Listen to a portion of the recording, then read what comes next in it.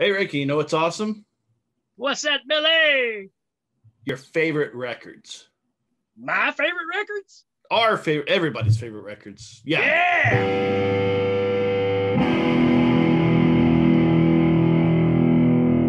So this podcast could have gone in a couple different directions. It could have been just talking straight up about music or horror movies.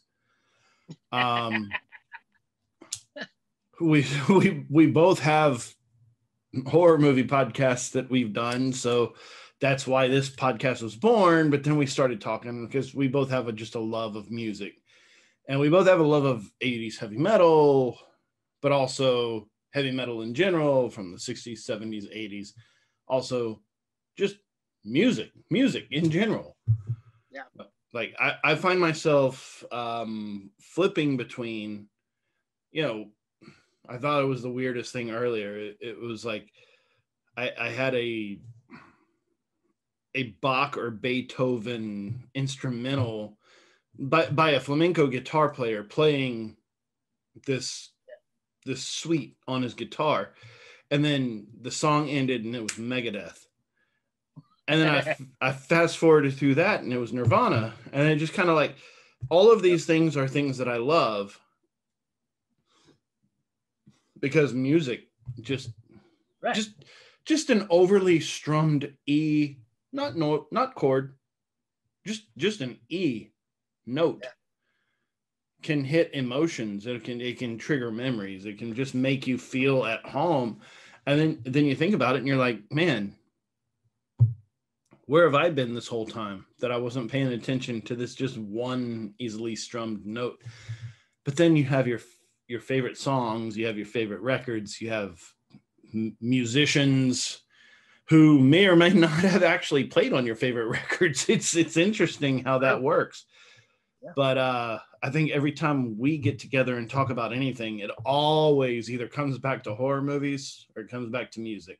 And so as we're kind of wrapping up the show, it's a good time to talk about music again because it's my favorite thing. So So do we start with like when we were like little kids, kind of first influences up to complete albums kind of thing? Dude, I've always been an album rocker. That was my thing. Me too. It bugs me in this kind of, well, it's even past because now with streaming you just get a song, you don't get a record or an artist. But even back in like the iTunes days where you'd buy a song by an artist, it's my default to just buy the record because obviously if they were good enough to write this good song, then they should have been able to be good enough to write a record. And that used to drive me insane because I remember this guy at school, which I don't know if he's going to be listening to this or not, but he was trying to fit into that mode of, hey, man, I got that new Judas Priest record. I'm like, all right, well, cool. What'd you think about it? Well, I don't know. I've just listened to that one song over and over and over. That's the popular one. I'm like, dude, if you like one song, right, you're probably going to like another, For me, the albums have always been, you're catching a band in a moment in time. You can go through catalogs of bands, look at their anthologies, and you can see when they were young and starving, really trying to make an impact, to after they've made it, they've kind of gotten bloated and the songs are just a little more, Mm-hmm. And to me, that's what you're buying. You're not just buying a song, you're buying a moment in time of your favorite artist. Man, I totally agree. That's it. If it wasn't for the fact that one of my favorite records, and we're gonna talk about it, is a compilation record. Sure. But no, you're absolutely right, and I was an album rock guy. Mm-hmm. I think that was my dad. My dad was a DJ, and he said that the representative would come in and he'd drop a bunch of records, and they'd be 12-inch or 7-inch singles 12-inch record, LPs or EPs, and be like, okay, here's all of this stuff that you need to look through and figure out what's going to be on your playlist. And it's kind of an interesting look into the way radio is and or was, because it was a whole lot more analog and a whole lot more hands-on, because the program managers actually had the choices what they were going to play, as opposed to just having it emailed.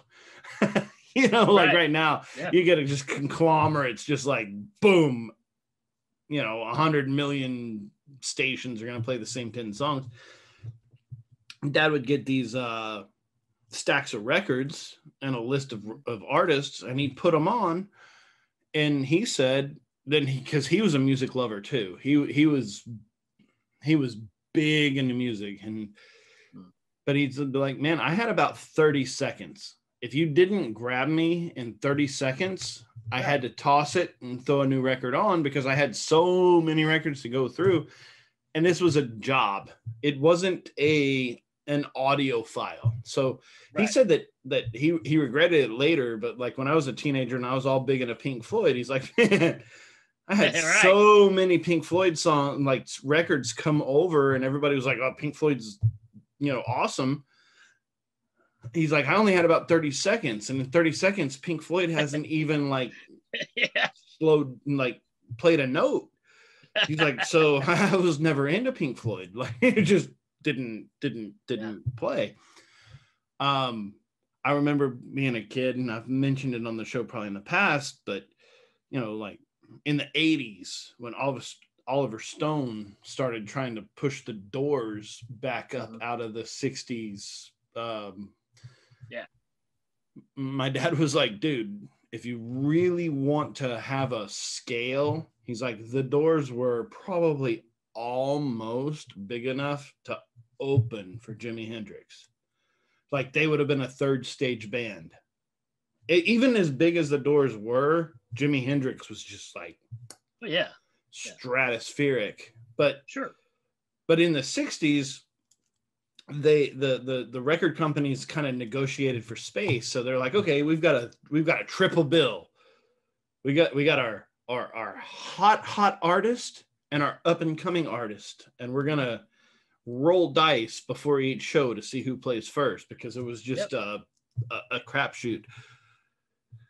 So yeah, it was that, and there was also whatever area you were playing in. If you had three popular acts, whoever was the biggest draw in that area or had the most success would be your headliner, right? I just listened to a thing we'll talk about this band in a little bit, but he was saying that there was a time in the 70s when they were put together with two other big acts, and they were playing arenas. He said, none of us could do an arena at that time by ourselves. He said, but the three together, which, we see these a lot now with the 80s acts doing their hair show, and two or three bands get together and they sell a lot of tickets, but they did it by themselves, probably wouldn't have as big of a crowd. So it's that same mentality, but based off of sales of their individual albums, determine who was going to be the headliner in that arena that night. In that particular spot. Yeah. That's pretty cool. But man, at the end of the day, it's really about chords, lyrics, solos. I mean, the stuff that just the stuff that made you get goosebumps, the stuff that made you bristle, the stuff that just made you wake up and look around and be like, this is a damn good song. So we got kind of our top 5 records. Again, I didn't even make a list. The funny thing is top 5. Dang. Oh well, we said top records. I figured we'd go through. Kind of anybody who knows me knows who my favorite everything is. But I mean, I'll try to play along. I don't know if I can name my top 5, but we'll see. Yeah, top 5 is hard. Top 5, top everything is hard. I mean, this can't be one of those VH1 countdowns either, because I mean, number 242 is. But it's kind of, again, one of those things that just makes you feel like It makes you feel alive. Like I know in current years, because a lot has been revealed about him and the way the band was created and run. But like Bon Jovi, right? Sure. When I was in 7th grade, Slippery When Wet was like the number one record of all time. It was the biggest thing in the world. Yep. And as a little aside, my music loving father was like, I don't like them. They suck. He's like, dude, I've had Iron Butterfly in the back seat of my car. Like, these guys suck. But I was a kid. You know what you're gonna do? You know, it's the biggest thing ever. But it's funny you say that, because my dad, I think it's just a parent thing, right? You kind of give your kids crap about the bands they listen to because, you know, big Queen fan. He's like, man, you figured all that money, he'd go get his teeth fixed, you know. He'd say things like that, or, you know, Doc in the video for In My Dreams, it's raining on him and stuff. He's like, man, he said, look at these idiots. He said, they don't know to get out of the rain. You know, they're gonna ruin their instruments, you know. So oh yeah. I mean, parents were ruthless in the 80s generation. In my day, we had to slow down records to learn how to play songs. Like, how did you do that? Just like we flipped a switch and like sat there with our guitars and tried to figure out the chords. I mean, that was the fun thing, was he was never like, he was very much like me. He was like, man, this sucks. Let me show you something that doesn't suck. You know? That was always hit me whenever, like, it's funny because on Columbia House or whatever, like I got a handful of records and one of them was Winger, and Winger had a cover of Purple Haze. I think it was Purple Haze. Yep. And he's like, right, what the hell is this? No, no. Like, record scratch. Like, experience on the record. Like, let's listen to some. Like, I was probably like 11. Yeah. Like, you can't trade these memories for things. And I'm trying with my daughters. I'm trying with my daughters to be like, this is good music. What's somehow internet famous because somebody danced to it? Not necessarily. Nah, dude. Yeah. Let's play. You got to remember, usually in most cases, if your parents don't like it, then it's cool, right? It's probably good. But yeah, not on the top 5, but definitely influential. Slippery When Wet. Sure. I mean, it's a good record. It's objectively good. Like, you listen to it, it's got a lot of good songs on there. Yep.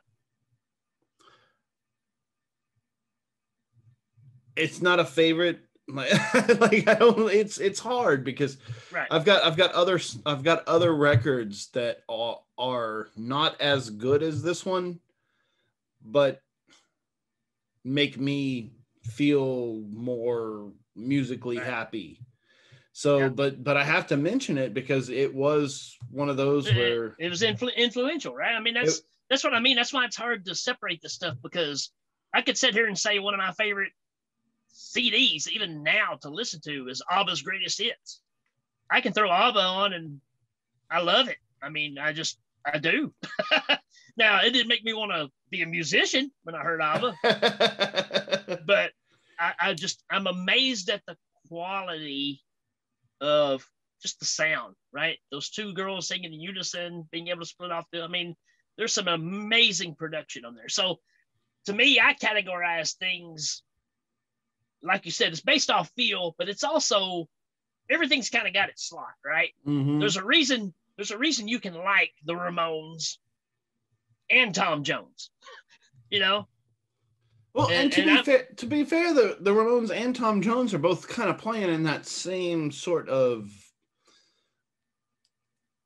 I mean, their styles are different, but they're playing in that same sort of wavelength, I guess is the word. Yeah. Like, You can punkify Tom Jones and it would still sound like a Tom Jones song.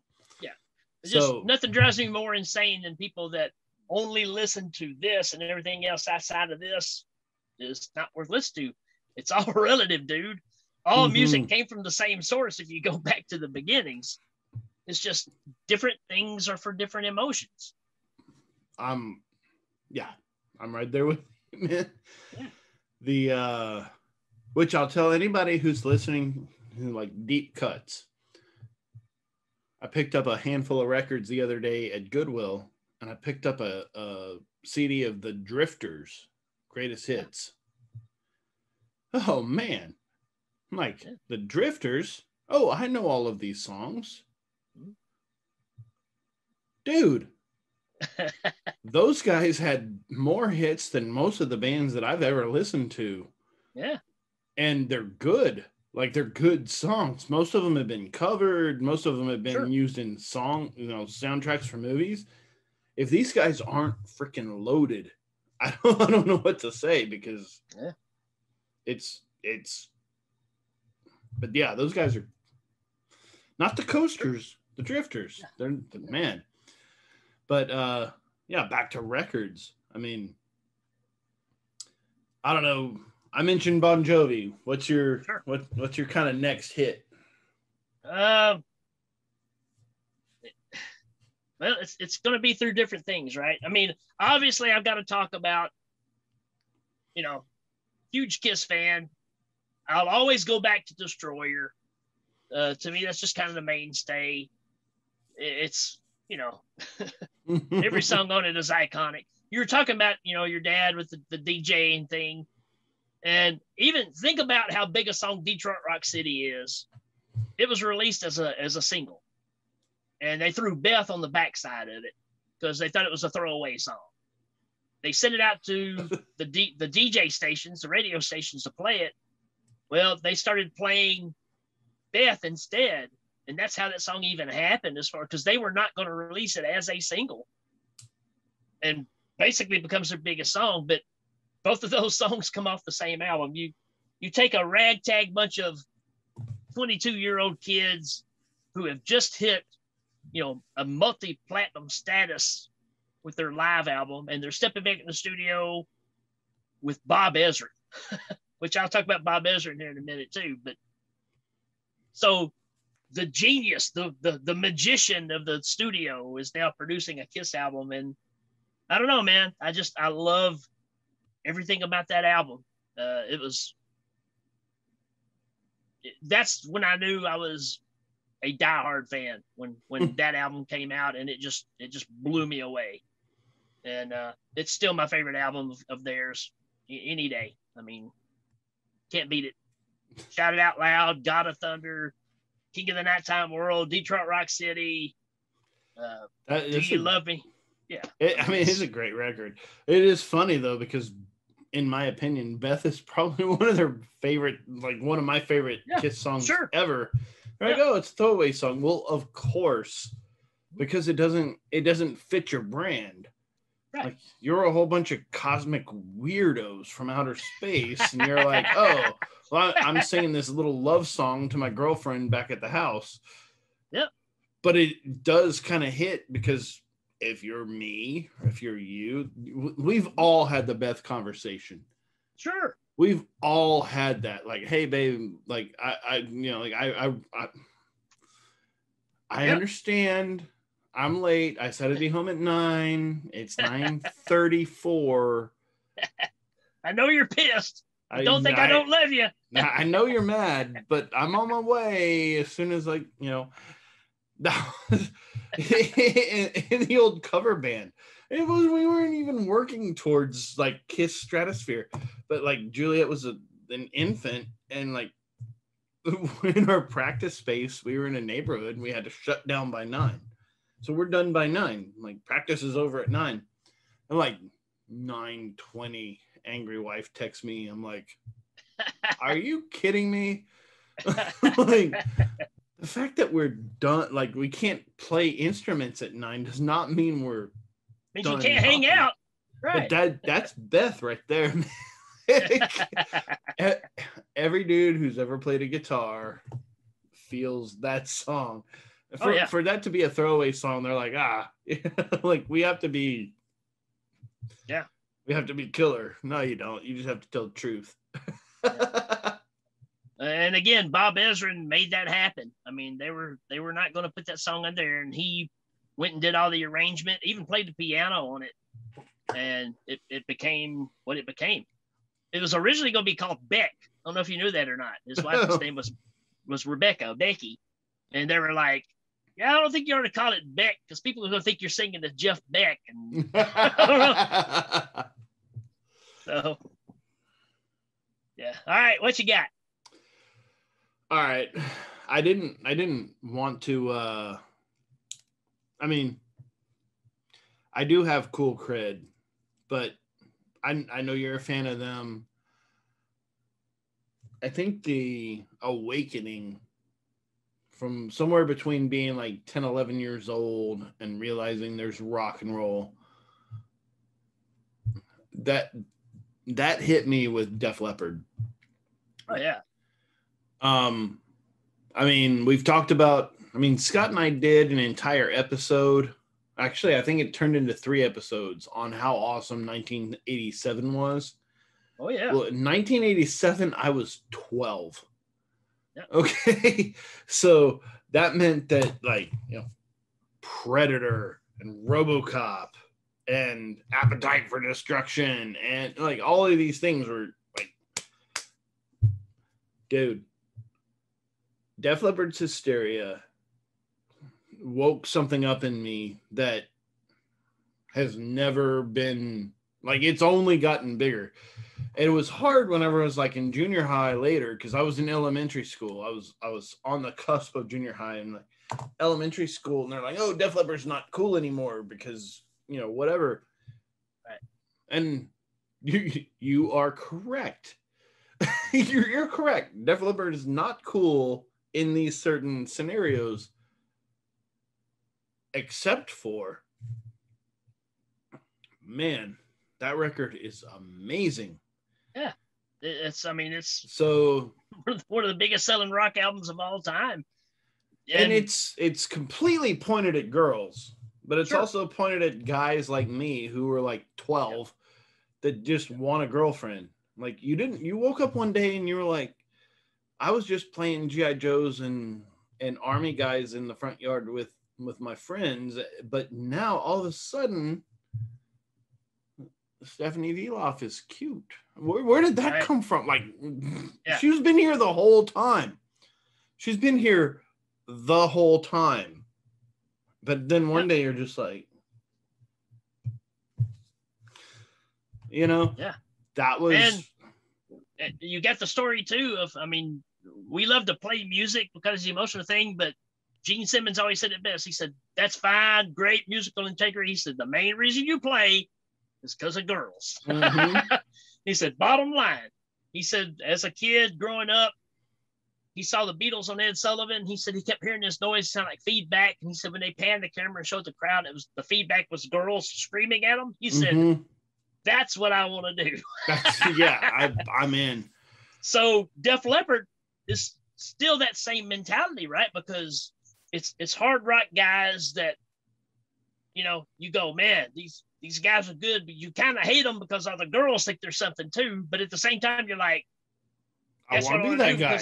That's why the girls like them, right? And it's kind of like Brad Pitt. You try to hate Brad Pitt because the women woo over him, but then you see him act, you're like, I can't hate this guy. Well, and it's funny because like Def Leppard, it again, going back to 12-year-old me, Def Leppard had previous albums before Hysteria. Oh, yeah. So they had Pyromania and On Through the Night. And High and Dry. Oh, yeah. So they had like 4 albums before Hysteria. They had Hysteria, Pyromania, High and Dry, and all. Yeah. So, but they like Foolin' and Photograph, and there's a lot of Def Leppard songs that are not on Hysteria that whenever you listen to Hysteria, Hysteria has goofy songs on it. Oh yeah. Like, yeah. And that's kind of my thing too, because that album came out the year I graduated. It was the biggest album, no doubt. To this day, you play Pour Some Sugar on Me, people are going to dance. It's just a fact. Of course. My personal favorite album of theirs is Pyromania, because it was heavier. The better album. Rock of Ages, Photograph, Billy's Got a Gun, Action Not Worse. I mean, I don't know. To me, that's just a better album. But because the production value goes through the roof on Hysteria, the songs are more catchy, they're more radio friendly, more girl friendly. And you got all the backstory of, well, now we got a drummer that doesn't have an arm that's playing drums. And I mean, so there was a lot to absorb in that package, because it was a long wait for that next album. There's a lot of marketing into the band. And even after Hysteria, then their other guitar player died. Steve Clark. Steve Clark. Which is, again, one of the, those first tragedies where you're like, wait, what? Like, how did that happen? He was really the heart and soul of the band. I mean, he was a really clever guitar player. Some of those parts he come up with were brilliant. Mm-hmm. And I just remember, man, being in a Little League and not giving one half of a crap about whether we won or lost. All I wanted to do is go home and put my little Sony headphones on and push play on Hysteria. Yeah. And I mean, it's got stupid songs on there. Like Don't Shoot Shotgun is not a good song. But I mean, Mutt Lange thought it was good, but whatever, dude. Again, but Pyromania was a much better record. And it's funny because, again, my old band member, my old bass player, he's like, Def Leppard sucks. I was like, go back and listen to the first record. Yeah. It's very bluesy, very amateur, but they were also like 16 years old. Yeah. Yeah. And he's like, I just can't do it. I was like, dude, I can listen to that all day, because it's got that Def Leppard sound to it, with a whole bunch of it sounds like one of those YouTube covers that you'd see where it's like, oh, we're playing Def Leppard, and it's like a whole bunch of kids playing it. It's like, oh wait, but that was them doing it. Goody got it. Goody got it. Sam Goody got it. Sam Goody got it. Sam Goody got it. We've got it. Summer savings at Sam Goody. Pick up Theater of Pain from Motley Crue, Invasion of Your Privacy, new from Rat, and Shaken and Stirred by Robert Plant. On sale now, only $6.99 each. Store-wide summer savings at Sam Goody. Goody. Sam Goody got it. Goody. Sam Goody got it. Sam Goody got it. Sam Goody. Yeah, I mean, it's... Yeah, I mean, the heyday is obviously Hysteria, but I appreciate... Of course, I grew up with those albums. Mm-hmm. So High and Dry and Pyromania, to me, are the ones I still go back and listen to the most. Hysteria, I'd kind of moved on to other things, right? So, yeah. But you couldn't deny the fact of they were so big. It's that thing where you say, wait a minute, the girls that are in my class that have always hated the music that I listen to are now listening to Def Leppard, so something's wrong. Something's up. Yeah. It might mean something's wrong. Something's up. Right. Which, still, I like the fact that, okay, you stopped listening to your Footloose soundtrack. Let's hear it for the boy. Now you've moved into Def Leppard. Good choice. I'm happy for you, but I have to check my credibility now because you're listening to what I listen to. Right there with you, man. All right, what's your next shot? I'm going to throw you a curveball here. All right. Huge Queen fan. We all know that. But my favorite Queen album is Queen 2. Now, there's not a hit on it. It's before they even really were signed with the EMI. So everybody talks about A Day at the Races, right? That's the big, or Night at the Opera and A Day at the Races. Those two albums are the pinnacles. But there is something about Queen 2 that is, here's a band that's been in the studio. They made their first album. Second album is where they get so creative. There's still things on that album that I hear for the first time when I go back and listen. They put so much stuff in those albums. I don't know if did you see the movie Bohemian Rhapsody? I did. So you know the scene where they're in the studio and they're swinging trash cans and that's Queen 2. There is so much stuff in there. There's some unreal harmony stuff going on that album that I've never heard anybody else ever pull off. And I don't know. It's one of those albums that the more you dive into it, the more you find. It's almost the same thing of being like a Floyd fan or something like that, where you always kind of hear something a little different every time. So I have to admit, and this is honestly, it's I was never a big Queen fan. Sure. Because they kind of missed that window with you. Well, no, I'm a big Queen fan now, but I'm only picking it up. Yeah. Is that rock radio in the town that I live in is 90% AC/DC and 10% Led Zeppelin. Right. And then every now and then they play We Will Rock You. Yeah. But the airwaves have a way of making you so freaking sick of anything that's on it. You're just like, you know what? off my list. Yep. Like I'm just like, I can't stand it. And it took me a while to kind of come back and be like, oh, well, you know, they can't be that famous for this one song. Like there's no A&R guy that's like, okay, there's one. So I've mellowed myself and kind of gone back and like, dude, I'm listening right now to like Billy Joel and Neil Diamond and stuff. They're like, sure, yeah, okay.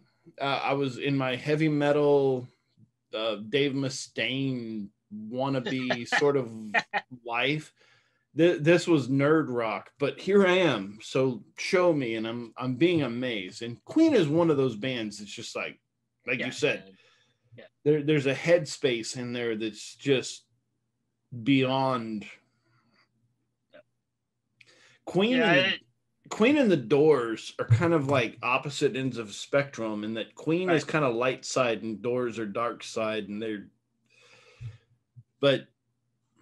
there's a lot I have to learn about Queen now because I mean, you go back to their third album, which is Sheer Heart Attack, and Metallica covered Stone Cold Crazy, which is a Queen song. So it is credited to Queen to create the first speed metal song, because it's 1973, 74, and this song comes out that is just unlike anything you've ever heard. And I always tell people about that. It's like when you buy a Queen album, you don't know what you're buying, and it can vary from album to album. All you know is it's going to be good, and you're going to walk away going, holy crap. They really had the ability to say, here's our 2 or 3 radio friendly songs, and the rest of the album is ours. You know, and the contrast just in an album was amazing. And I think that's why I like Queen 2 and News of the World are probably be 2 of my favorite. I mean, I can't deny A Night at the Opera. I mean, it's just, it's a masterpiece. But there's something about those that, again, you're purchasing a moment in time in the band. Here's a band that was so ambitious when they made Queen 2. It had a black side and a white side of the album. And it's a concept album. But it doesn't play like a concept album. It plays like you're just hearing songs, but they do kind of bleed into each other. And it's just freaking amazing, man. And, you know, to this day, I'm still amazed that I can go the next album and it sounds nothing like the last album. Totally different set of songs. This song sounds like it's a little bit of ragtime in there. It's just like, you know, it's mind blowing. But anyways, Queen 2, if you folks have never listened to Queen 2, I can't recommend it enough. Roger Waters said it's his favorite album of all time. I rest my case. That's one of those that we're going to move on to the next record. I mean, in that top 5 sort of thing. This is a band sort of thing. I have a friend of mine who's so into Pink Floyd that he doesn't listen to anything but Pink Floyd. Yeah. I've known this dude for like 35 years. And you're like, hey man, have you heard Garth Brooks? He's like, oh man, nah, but check out this Dave Gilmour solo. He's like, it's weird. But I do have to say, like, this was supposed to be a top 5 records, or favorite records, and it's not that anymore.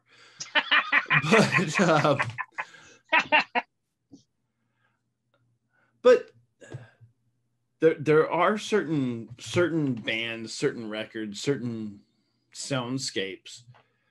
Pink Floyd was always one of those that never hit me. Pink Floyd was weird. Like learning how to play Pink Floyd on the guitar, which is probably, there's going to be people out there to be like, I don't know what you're even talking about. It was easy. It was just like 979, 979. Yeah.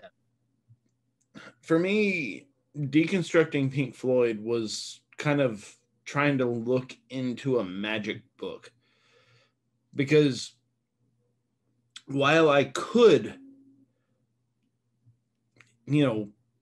pick and touch the strings in a, note for note sort of way, it didn't sound like that.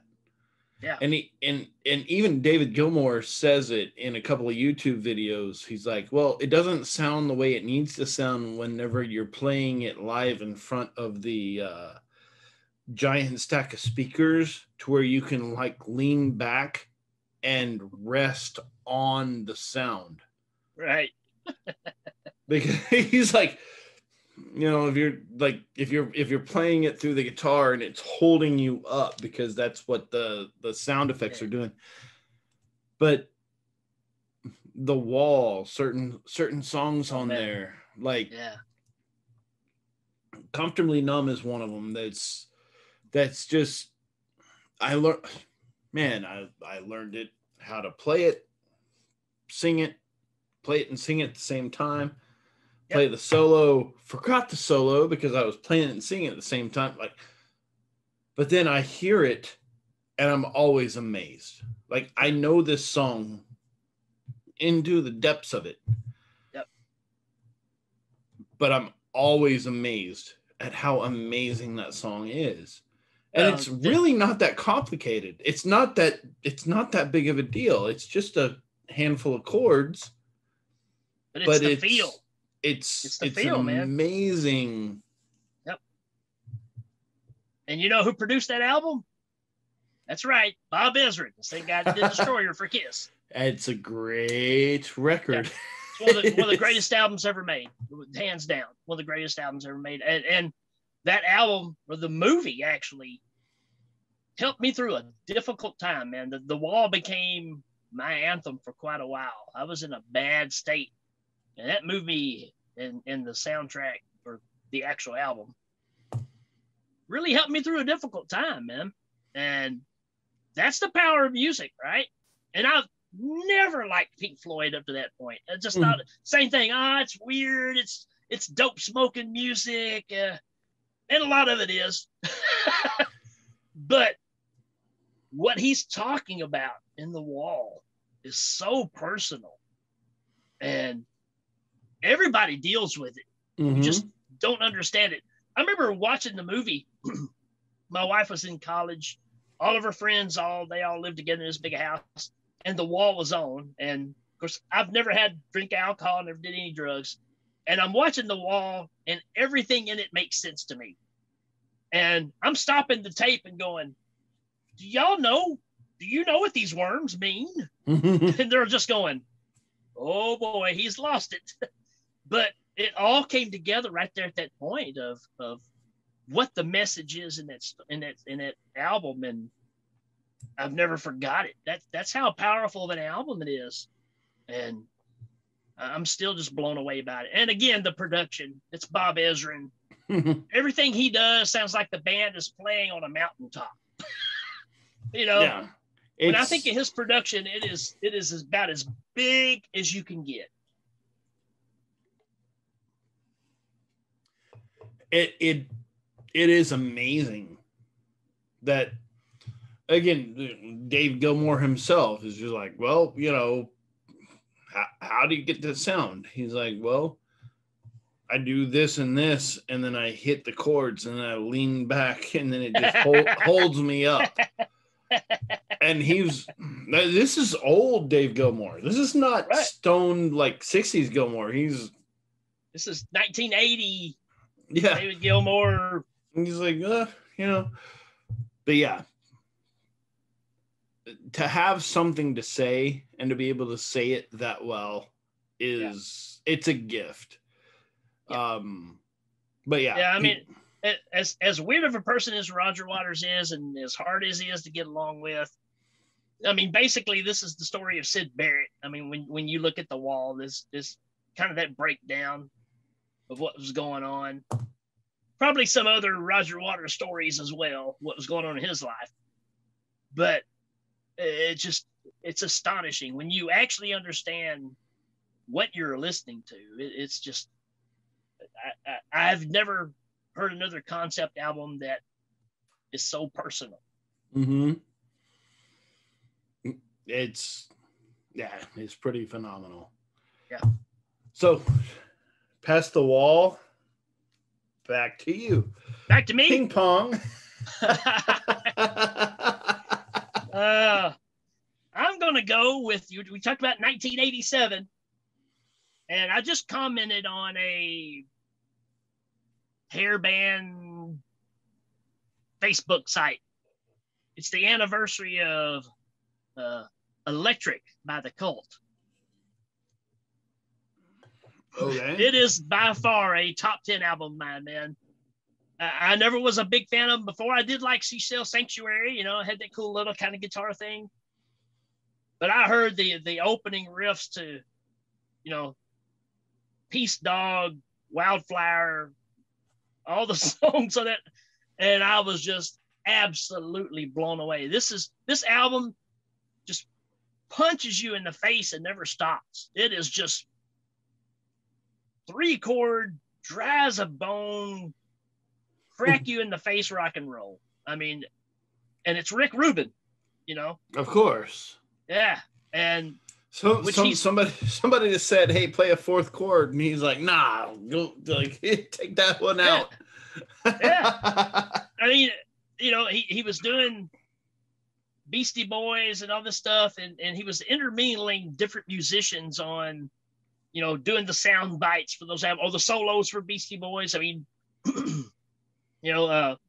Billy Duffy, the guitar player in The Cult, was playing the lead on some of those Beastie Boys songs. That's him.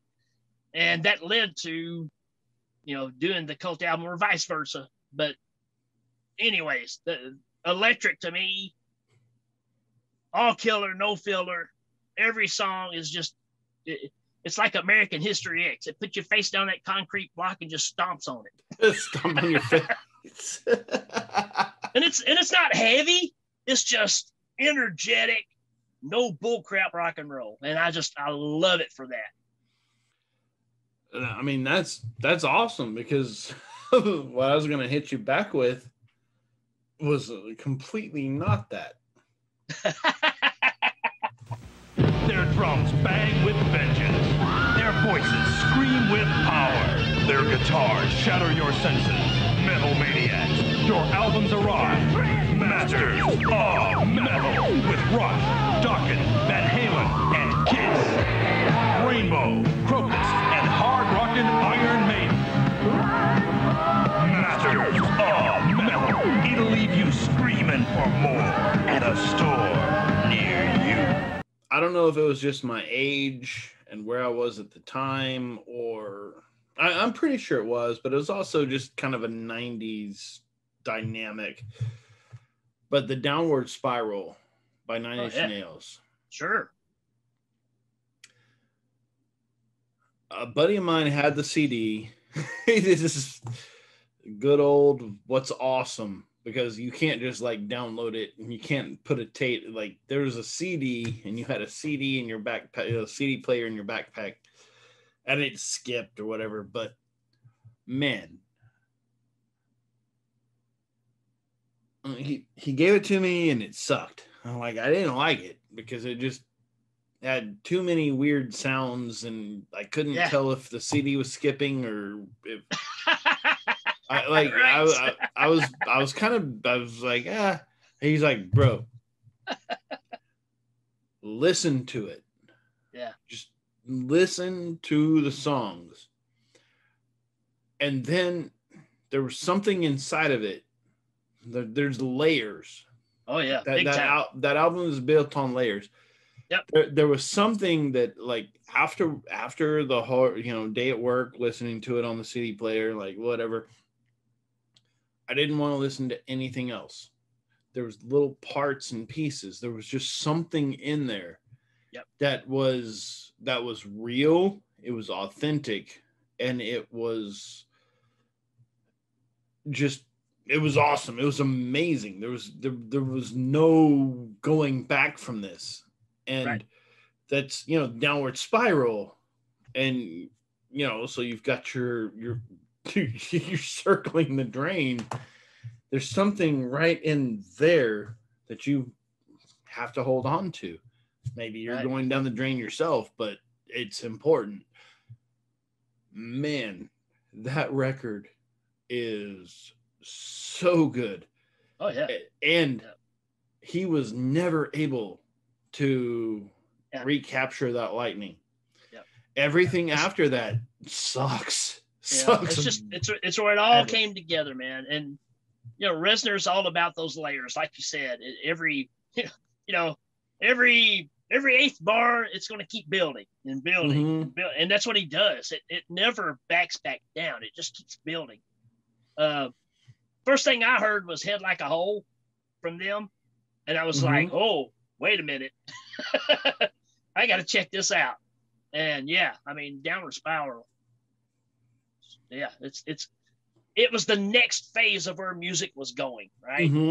It's weird that it almost, I guess it's the equivalent of what everybody thought of like Emerson, Lake and Palmer when they came out, right? Because that was supposed to be the next, music's just heading this way, and this is the way all music's going to be, and we really believed that's what was happening with Nine Inch Nails, and they just carved out their own little niche there, and it is what it is.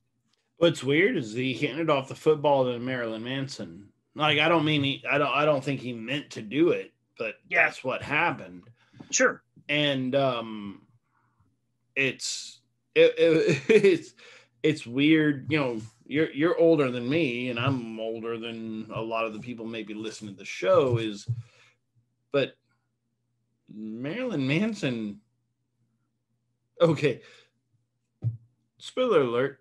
Marilyn Manson has been canceled by mainstream media and everything. No, Marilyn Manson was never that cool, and he wasn't always that good. He was just produced by Trent Reznor, who was trying to figure out his next place, right? But the Downward Spiral as a record was amazing. You can't touch it. It's untouchable. There's things that have come after. There is a certain sense of desperation, but there's nothing that hits as hard as that record probably will ever hit.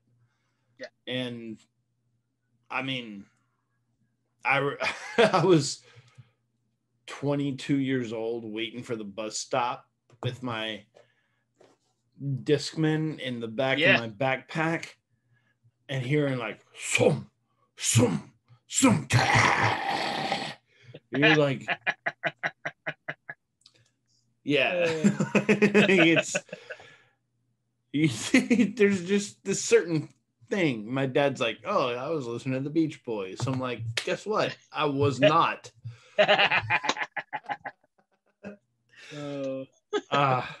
I know, man. It's like this show's running along, but it's okay. Yeah, that's good. I've got a twofer for you right here because I can't decide which one's more important to me. But that would be Twisted Sister's "Stay Hungry" and Dawkins' "Tooth and Nail." Which one hungry. You... Oh, go ahead. Well, I was going to say, which one are you learning how to play the guitar to? I'm trying "Tooth and Nail." Well, then that one's more important. but there's something about "Stay Hungry." I mean, I'm not really a fan of the other Twisted Sister stuff. I do like "Come Out and Play," but the other albums I never cared for. "Stay Hungry" was that lightning in the bottle thing for me, man. And it's funny is every year we come to Texas, to Texas Frightmare, me, Danny, and then my other buddy Shannon that comes up, all three of us in past life didn't even know each other. We are all diehard fans of that album, and we sing every word to every song on "Stay Hungry." We will pop it in, drive to Texas, and we're listening to "Stay Hungry" and singing every song on there. And it's like, wow, you know, Danny's lived in Nashville his whole life. Shannon, I never even met. He became my boss just, 5 or 6 years ago. Never met the guy. And we know every word on that album. And it's like, wow, So that album to me is a definite period in my life, man. I had Kiss, I had Queen, but it's like, this is kind of my thing now, right? Then I heard Dokken, George Lynch, playing things on a guitar. I mean, I knew who Eddie Van Halen was, but I'd never heard anything as ferocious as what Lynch was doing on "Tooth and Nail." I was just like, is that a guitar? Right. Is that a guitar? Because, it's just like you're just playing a guitar on, you kept the music at the same speed, and you just took the guitar and just sped it up. Yeah. And yeah, I love every song on "Tooth and Nail." Dokken was one of my main bands for a while. And that's the year. This is 84 going in 85. That's when I realized I'm a metalhead. These were the bands that did it. Twisted Sister and Dokken were the bands that led to getting into Priest, getting into Maiden, all this stuff. I mean, which are more iconic bands for sure. But it started with these bands. And that was a real turning point for me musically because I found my music, Dude, I'm right there with you. Like, I found my music. Here's where I am. But it's changed over time, like my music, what it is. But I'm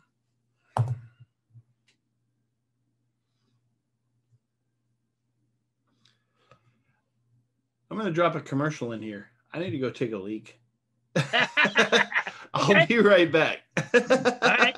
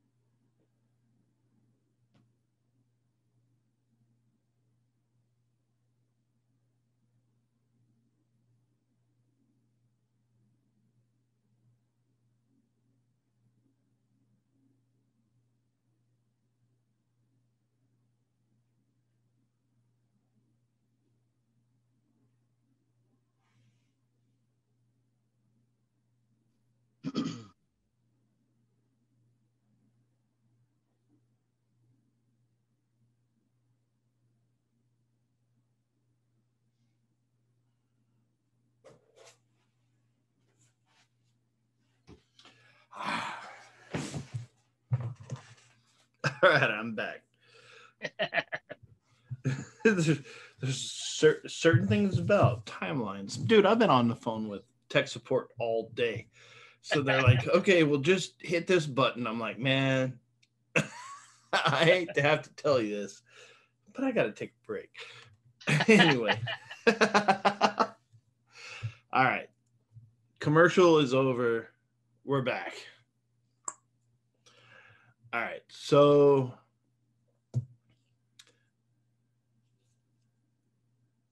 I know which one you haven't talked about yet. what's that? No. I was looking at the list. I was starting to think like you just went, so now it's my turn. Which one haven't I talked about yet? Well, there's two bands that come to mind for me.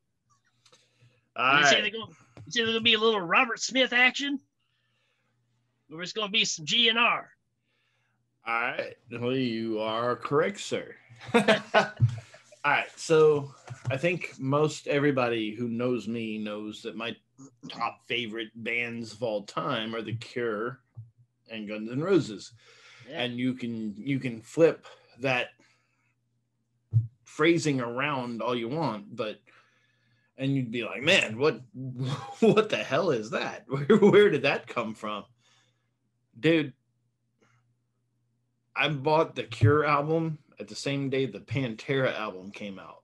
I stood in line and I bought both of those records. The Cure is one of my favorite bands. Well, not my favorite, one of my favorite, favorite bands, top 5 records. I probably have in my CD case in the living room in there, probably 30 Cure records. Yeah. I've got all the singles. There's actually, I helped a guy dig his meter out of the yard the other day, and he gave me a first press record of The Head on the Door. Wow. Yeah. Yeah, check this out. Hold on. That's crazy.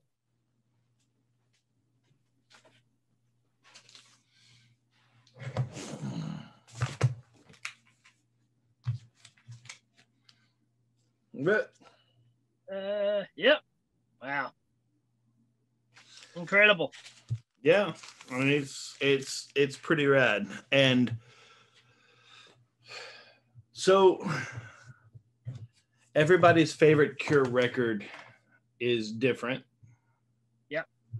Because South Park told them that Disintegration is the best record ever, and they were right, especially with Mecha fighting Barbra Streisand sort of crap, right?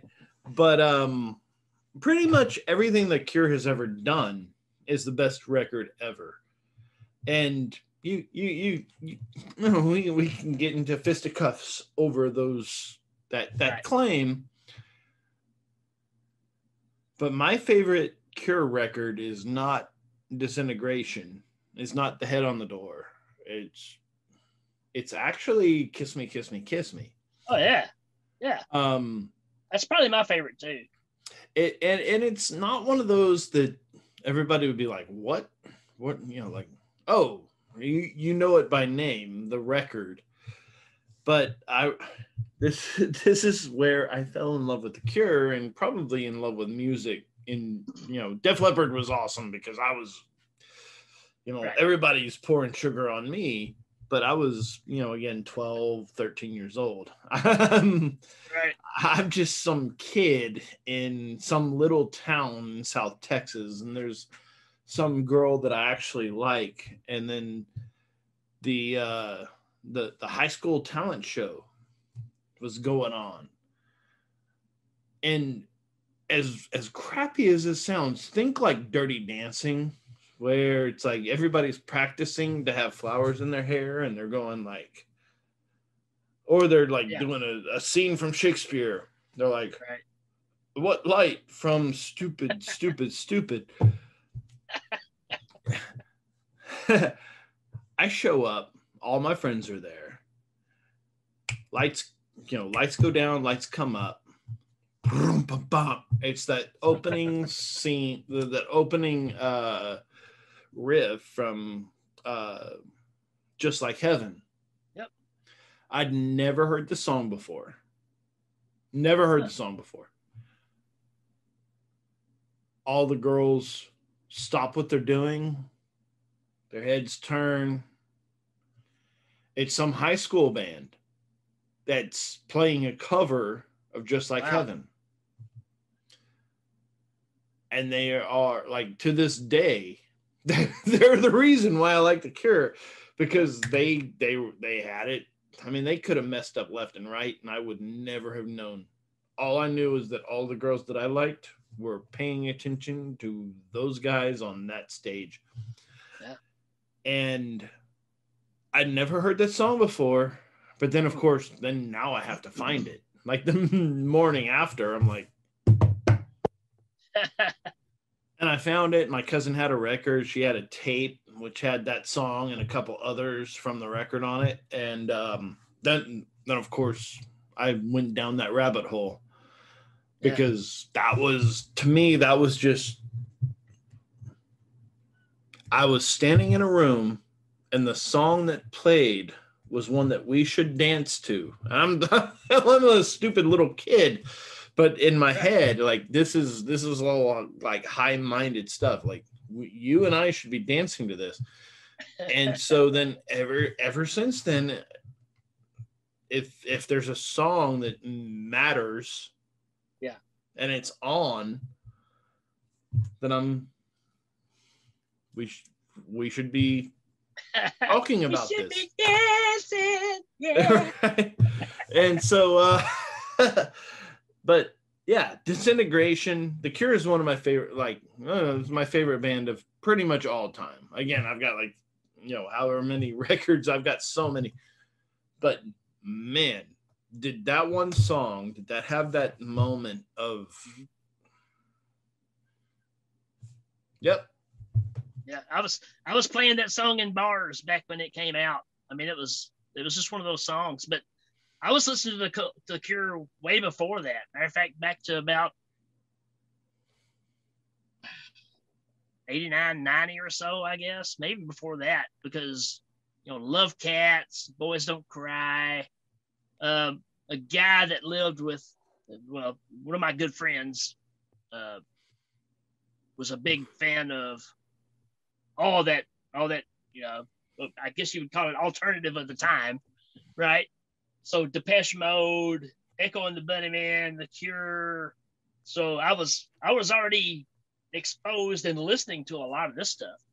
In Excess was even kind of one of those bands for a while. Mm-hmm. And then all of a sudden they just went, Yeah. And I mean, I've always loved all that stuff. And The Cure was definitely one of those that was so original. I mean, nobody sounds like Robert Smith. Well, it's weird is because when I was learning how to play the guitar, like, again, we'll talk about Slash in a minute, but man, like, I was like playing guitar, Don't Cry, or Appetite for, like all of it. I think hit a Cure song and it's like, oh, okay, it's one chord and then it's a second chord and it's back, or it's 4 chords or 12 or whatever. But I could sing it. I could sing it and play it at the same time. Right. And I could also emulate, because he's got a pretty thick accent. So it's it's not like somebody who's singing a song where you're like, okay, well, I've got a high up to match it. You listen to Robert Smith and you're like, hello. And you but if you can sing that, then it sounds authentic. Yeah. I mean, he might be a fan of the podcast. He'd be like, "Yeah, fuck you." I'm like, "Yeah, well, hey, man, I'm one of your biggest fans, man. It's okay." I mean, it's that thing of his voice about to crack at any second is what made it have that personality, because he was giving you that teenage heart, like you said, the song plays and you look at the girl like, if I was man enough, we would be dancing to this right now. Yep. But I'm a little scared to even say anything to you, right? That's what he played off of, right? It's that gothic, you know. He did it so well. Yeah, Again, you know, like you said, you know, the girl. There comes a point where you actually have the balls to be like, hey baby. Hey baby. But no, you know, like where all these sort of dreams come true, and he wrote about them, and it's awesome. So, but yeah, that's where my musical dude. I'm not making excuses for The Cure, because again, like, you want to sit there and listen to The Cure all night? I'm there. I'm your Huckleberry. But man, I got so many different like reams and realms and different places where music goes, but at the end of it, circle it back around to The Cure, and The Cure just drops me at home. That's where I am. That's my favorite stuff. Yeah. So, what's your next one? All right. I'm going to throw in, we've kind of talked about guys with makeup in several occasions here. We've talked about Bob Ezrin. I have to go with Alice Cooper's Welcome to My Nightmare. Another concept album, Slash's favorite album of all time. It's unlike, well, that was the first album that made me realize how you can use theatrics, not necessarily visual, but, you know, think of how popular Thriller is and how iconic the Vincent Price piece is. It's in there. Well, Vincent Price is on Welcome to My Nightmare, doing a thing for Black Widow. And so, I mean, it's like Michael Jackson's famous for it, but Alice kind of did it first, you know. Bob Ezrin, again, producing. Bob Ezrin produced all of Alice Cooper stuff. That's where he started. He started when Alice Cooper first started, and he produced them all through, well, not long ago. Well, I think Welcome to My Nightmare is kind of where he stopped. Production's incredible. This is when Alice has actually left the band, because Alice Cooper was a band. You know, and then everybody just assumed that he was Alice. Well, the band fell apart, and he just continued on and just used the name as Alice Cooper. And that album, man, it blows me away. It's a roller coaster ride. It's the same reason that we like Big Trouble in Little China or some of the horror movies that have that dark comedy thing about it, right? Because some songs are fun. I mean, he's singing Cold Ethel. He's singing about making love to a dead woman he keeps in his refrigerator, and it's funny. You know, it's disturbing, but it's funny, you know. And then you get the songs where Steven, right, where he's wake up in the middle of the night and, you know, he's got these issues. His parents are dead, or you don't know if he's killed. I mean, it's got some whacked out stuff on it. But then you got Department of Youth, you've got Welcome to My Nightmare on there, Black Widow, Devil's Food, Only Women Bleed, you know, which, you know, is about spousal abuse, you know, that's what it's about. And it's an unbelievable album. And, you know, the people that are Cooper fans, they know exactly how big of an album it is, but I don't know. It really made me appreciate the artistry of audio. You know, same thing that I get when I hear The Wall, but this was many years earlier and a little more over the spectrum, right? He's actually trying to scare you at some points. Then he's trying to pull the face off and go, look, don't be that scared. I'm still just this guy, you know. And that's the brilliance of it. He's bringing up, you know, Marilyn Manson earlier. Marilyn Manson was trying to be Alice Cooper. I don't care what anybody says. That's what he was trying to do. Yep. I'm not dissing him. I mean, there's a couple of Manson songs I think are all right, but he's not doing anything new. It's Alice Cooper. No, that's the thing. It was, and like we're not gonna cap an Alice Cooper Right. conversation with Marilyn Manson, Right. but briefly, nah, dude, Marilyn Manson, he had a shtick, Sure. and But- it landed whenever he had young and impressionable fans. Sure. Yeah. It was time for another one of those shock rockers because they hadn't had one in a while.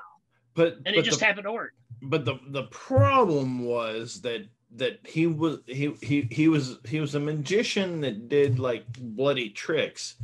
Yeah. But he didn't let you behind the scenes to see how the tricks were done. All he did was be like, yeah. And so that let a lot of people down. Well, he tried to live the character off stage too. And that's what hurt him. Whereas that's where the brilliance of Alice and even Kiss, they had it figured out. You leave that on the stage and live your normal life. You know, it's just like acting. When you're on stage, you're this, and when you walk away, you're a different person. I mean, even Freddie Mercury said, I'm not that person that you see on stage. When I'm off stage, I'm a human being, you know? Mm-hmm. And I think that he tried to carry it too far, and it works for selling for a little bit, but look what it's cost him now, right? I think that's Cobain that did that, where it's like this is just me. Yeah. Like even if you like, even the Beatles, they're like, hey, we're playing a song, but eventually we have to sleep. Right. So we're behind closed doors. We're just who we are. We're the dudes. Right. And but yeah, like I think that changed in the 90s, but you know. Yeah. Well, your expectations were different then, right? Because now MTV is a mainstay. So you are fabricated to be something that is sellable visually, and you can kind of get trapped in that, right? You know, when your goal is, I mean, Kiss didn't grow up with the goal of being a band that you saw on MTV because there was no MTV. Mm-hmm. The age groups after that, their goal was to get on MTV, which is a total different perspective than being an arena band, you know? Can you imagine how much it would suck to be a really, really good band that MTV was like, no, because we're going to put on pregnant housewives? Happens all the time, right? And now the only way you're going to see a video of a band is to go on YouTube. Yeah. And it's a shame. It's bad. Yeah. How many great bands have we probably missed on because there's no market for it anymore?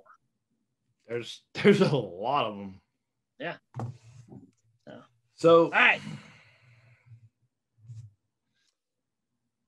Appetite for Destruction is the quintessential record of records to me. Like that made me wake up and stop being a kid. That continually makes me a kid again. That's the record that I continually am playing guitar on, like learning little solo pieces and trying to, it's like, I don't know, man. Like I've read, it's in my bookshelf over there, I've read Slash's biography, and he's just like, I barely remember any of this, but all of the solos that are on Appetite for Destruction are, I mean, I don't really know how you could do that and not mean it. Like I understand that you can do it accidentally and kind of stumble upon it and have it be recorded, but I don't understand how you could possibly do it unintentionally because they're so good. Yeah. Yeah, I mean, it came out when I was 17 years old. It changed rock and roll. I mean, I don't know what else you can say about it. It's every song is a classic. I mean, You know, every little bit of it is. the only song nowadays that I don't want to hear is Paradise City. That one's kind of wore out its welcome for me. It's worn out, but that doesn't make it not good. Oh yeah, like I'm not saying it's not good. Like, yeah, I saw a meme the other day. It was like Guns N' Roses parameters. It's like grass, normal color. Like girls are attractive and grass is the normal color. That's paradise. Right. Like, okay, well, we've been for the last like 35 years. We're like, I want to go to the Paradise City where grass is green and girls are pretty. Girls are pretty, yeah. But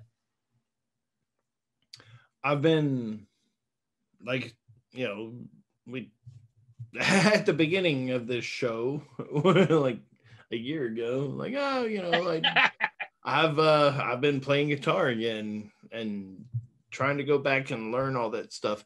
It was weird being in a cover band where every week you had to learn a new song, and I'm not making excuses for my failures for that, but you're not sitting there being like, oh, it's 12, 13, 10, 12, 13, 9, 12, 13, 11. You're like, okay, it's, chords and fills. You learn them well enough to play them live, but you don't get into the details of the actual songs because you're doing it to be able to perform it live, right, and get through it. Well, I was never playing the solos. I was just playing the rhythms. And so like now I'm like, okay, well, oh shit, that's hard. Yeah. This is probably where I need to stop and sit down and play that over and over and over again. Because that's right there. That's the difference between good guitar players and people like me who want to be good guitar players and aren't. So that's what I've been doing. And, it's been working out. It's good. But, man, talking about elementary school, talking about junior high, I remember you said you were 17? Mm-hmm. Yeah. You're 5 years older than me, so I was 12. Yeah. The same year, White Lions Pride, Winger came out, Guns N' Roses, all were right there close to that same period. The Cult Electric was the same year. So, yeah, I mean, it was, I was high stepping, man. That was my music. I remember showing up for art class. I'm just some dork. I probably have like a half mullet just because my mom didn't move the bowl right or something. Like, I remember just being, dude, I was just a little kid surrounded by all these girls all of a sudden. Like, and I remember this girl was like, hey, because I had a whole bunch of eyes that I had drawn. I'd come out of art class and they were like, hey, draw eyes. So I had like half-lidded eyes with eyelashes and I had surprised ones. It was not a very big thing, but it was a thing. Like, yeah. And she's like, oh, you can draw? Can you draw this? And she slapped down the tape cover of Appetite. Yeah. With the bullet and the two guns and everything. And I looked at it, and as like kind of as a contractor, I was like, I can draw this, but it's going to take me a while. I was like, what is this? She's like, you don't know what this is? It's just, so she pushed the tape across my desk and she goes, okay, go home and listen to this. I don't even remember, like, this girl was not, we were in the same class in like 8th grade or something. It wasn't like she was some hot chick that I'm like trying to impress. There's some girl from across the desk. She goes, hey, here's the CD, here's the tape. Go home and make a copy and then bring me back a drawn picture of this on Monday. Like, okay. Went home, put it in my Walkman. Life has never been the same. Yeah. probably showed up. Like, obviously, I taped it, so I had to give it back. I was like, I couldn't draw that because my life's going a different way. Because instead of drawing things, I'm gonna learn how to play the guitar now. My best friend, it was also my classmate through most of the years, Matt Parham, was always about a week or so ahead of me on music. Dude, you got to hear White Lion. This guitar player is incredible, which Vito Bratta is. He's amazing. Dude, that Winger album's really good. You know, same deal. But he's like, man, he said, this Guns N' Roses album is just phenomenal. And at that point, I had only heard Welcome to the Jungle. I'd seen the video for it. So he went and bought the CD or the cassette and was telling me how great it was. And it wasn't long after that is when they actually showed them playing live at the Ritz on MTV. And yeah, that just did it. I mean, I saw that, then I heard the cassette and I was like, man, I mean, this is phenomenal. And I did like Lies. I mean, I really enjoyed the stuff on Lies, even though it's got its issues nowadays too, from some words he said. But I never cared for anything else they did. I don't know if I credit up to Too Big, Too Fast, but I didn't care for anything off of either one of the Use Your Illusions albums. It's Appetite for me and Lies, and then from there, I'm kind of checked out. I'm not gonna argue with you, but I'm the same way, but not. Like, it's one of those, like, so as strange and weird as it sounds, so a friend of mine and I had an awesome debate about Alice in Chains. And his favorite record was Facelift, which is one of my favorite. The first, yeah. But then we talk about the stuff that came after Jar of Flies, and I'm like, no, you know, my favorites are Sap and Jar of Flies. Yeah. And Dirt, you know, like, but Alice in Chains was kind of always their best in that mid-tempo slowness. Right. That's where they really punch, because they were really good. They were good, heavy. Yeah. But they were also kind of forgettable in that zone. They were awesome in that mid-tempo. So was GNR.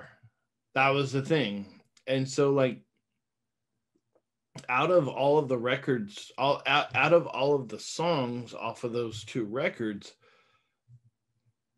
November Rain was great. Don't Cry was like, all of their hits off of those couple of records was right in their zone.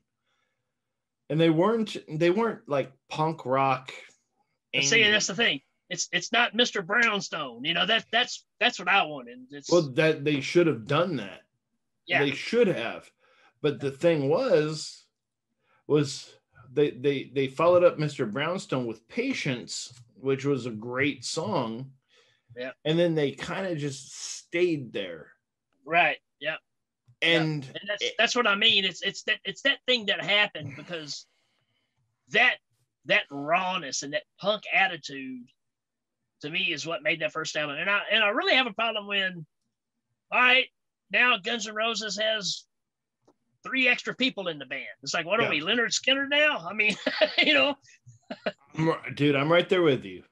Yeah. Like all that stuff just, it's almost like they got too big too fast, and then Axl just kind of got a little too full of himself. And that's the story of GNR. Sure. And that's the same problem I got with Sting from the Police, right? Dude, you came from the Police. You wouldn't have a career if it weren't for the Police, you know. And the Police are better than you. Absolutely. That's the thing about GNR, is that GNR is better. Like, Izzy Stradlin and Slash should have continued playing together. Steven Adler, man, you should. I mean, like the entire London setup. Like, I I saw something the other day, and you see on Instagram or whatever, where they show like it was a picture of Axel's shoes. Like it was his Jordans that had Axel printed on them, which he probably paid like $500 in the 90s for him, which was like $300,000 now. Right. I'm like, dude, if you could have just like being you now, knowing how shitty the world actually is, could you just go back in time and enjoy being huge in the 90s instead of being such a jerk? Because really, that's what he did. Sure. It's like, oh, I'm so good, I'm just going to be an ass. Well, hey, guess what? Everybody just... It's the same reason I'm not an Aretha Franklin fan, right? I mean, yeah, you can sing, but you're too hard to get along with. I mean, you know? So I don't know, but it doesn't take anything away from that first album. That first album was such a game changer. It changed rock and roll, period. I mean, I don't know how you can argue it any differently. It changed rock and roll. I think that it brought rock and roll back to where it kind of did was supposed to be. Yeah. And it's strange how ever since rock and roll's been trying to find it again. Yeah. That's true. It's weird. I don't know. This episode ran long. What's your last I think that's pretty much it for me. I mean, I can name a ton of honorable mentions. Loudness, Lightning Strikes, Japanese band. I learned a lot of drums off that. Triumph, Allied Forces. What a great album. I'm a huge Triumph fan. Big time underrated band. Y&T. What was the name of the album? Contagious. I love every song on it. The Trick or Treat soundtrack. I mean, we bring it up all the time. It's one of my favorite things to listen to, hands down. I just love it. Zeppelin 2. I mean, I just go down the list. The first Bullet Boys album, Killer Dwarfs, Big Deal, Operation Mindcrime by Queensryche. I mean, dude, I was gonna say, like I said at the beginning, because it never came up, but I was like, dude, I think one of the most influential records on my like everything was We Sort of Surf for Rock and Roll by Black Sabbath. Oh, yeah, sure. Yeah. You know, I've already closed the episode down, but we're still recording. My dad said that he was in the DJ booth one night, and you know, somebody called him on the phone and was like, "Hey, I got something awesome." He's like, "Okay." He's like, "I'll be there in 10 minutes. You know, like I got a new record you need to hear." Somebody knocked on the studio door. And Dad went down and like brought the guy up. He's like, "Oh, this is a new record out of England that nobody's ever heard before." And he's like, "Okay, well, I can't play it because of FCC, so I'll track it on the, you know, like, so he's got his forward playing music." And Dad said he sat there and listened to Black Sabbath, being like, "This is the greatest record I've ever heard." Yeah. How, like, he's like, "Where did you get this?" He's like, "I just got off a plane from London. Like, wow. This is the big thing going on over there." He's like, "Okay, well, then we're going to be first." So he like flipped the record and was like, "Hey guys, this is the newest thing out of England." Boom. Track that first Black Sabbath record. So like, my whole entire thing has been like Ozzy Osbourne. You could be like, "Oh, hey, sure, yeah." Black Sabbath in, you know, 83. Like, I don't know, man. I can certainly tell you about the Wizard. Yeah, absolutely. Fairies Wear Boots, man.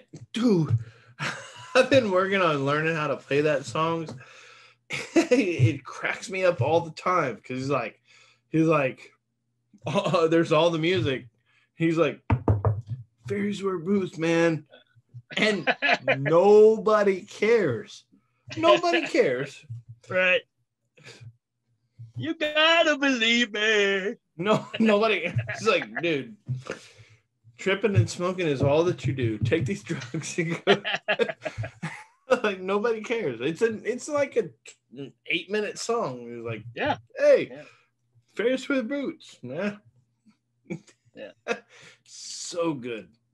Absolutely. All right, let's close this one down.